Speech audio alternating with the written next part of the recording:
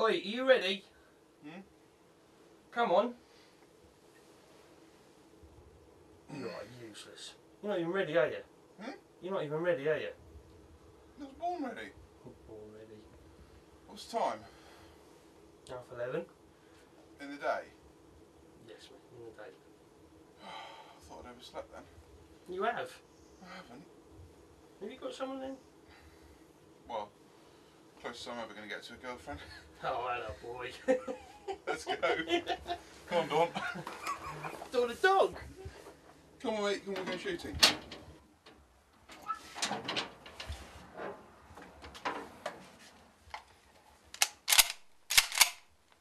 Right, here. Now, come, we've got to work together here. Dawn, come on.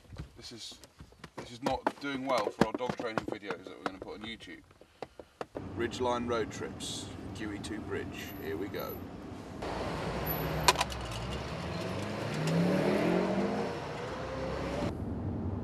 This is part 1 on keeping bees with Alex Hinkins. We're here to shoot crows tomorrow, corvids, rooks, jackdaws, carrion crows as well. We're actually on a pig farm north of Essex. There's a lot of crows here at the moment. We pulled into the field earlier on, came up the main track, and there must have been, I would say, 1,000 crows scattered across this pig farm. We're here now, it's got to be 7 o'clock. There's still a lot of activity in the skies, plenty of flight lines coming into this area, and they seem to be congregating in this particular spot for some reason. It may change tomorrow, we may have to move the hide around a little bit, but at the moment, the reconnaissance that we've done from a good half an hour of watching now, this seems to be the busy spot. I don't want to put the dampeners on it, but I'm predicting that we're going to get a pretty big bag tomorrow. Okay, custom made hide poles. I'm going to do the hide, Alex will do some filming. Dawn the dog's just going to get in the way, aren't you?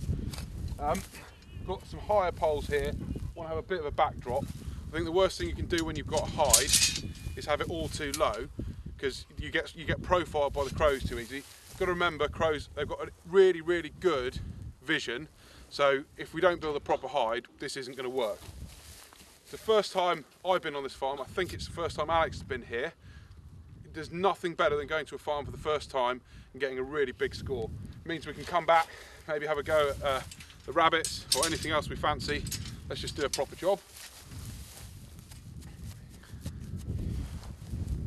About your decoy pattern, Mark, what sort of decoy pattern are we going to go for tomorrow? Well, like you were saying earlier, I don't think there's a lot of point having too much stuff on the ground, because there's quite a lot of, it's not a cut field, there's a lot of clutter. So we want the crows up and sitting on the fences. Also, when we were over there, like you said to me, so look how many are on the fences.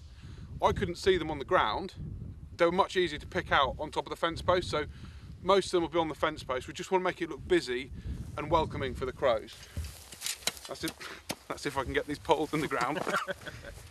You know ground's hard when my force put onto a little area doesn't get the pole in the ground. Maybe I should have done this bit. Oh, this is not good. Here he comes, He-Man, saving the day. Yep. By the powers of Grayskull. Idea off. When it's not working, and it's not going to work, change your ideas. Like in the Marines, improvise, adapt and overcome. Look at this bad boy. Some pallets, some greenery. The good thing about pallets, you always want to think, if you can't get the poles in the ground, what do you do? We've got pallets here, we've only got 2 here, and these are self-standing. We've got 2 more for the sides. Very quickly, we've got the basis of a really good hide. Okay, we've taken it from talking a good game to shooting a lot of game. Just added some branches up there to make it look more natural. We've got everything ready for the morning. If we were serious hardened crow shooters, we'd be going to bed right now, but we're going to go and have a few pints and a barbecue. A couple of hours sleep, and then we'll be on for the morning. Right, come on, let's go.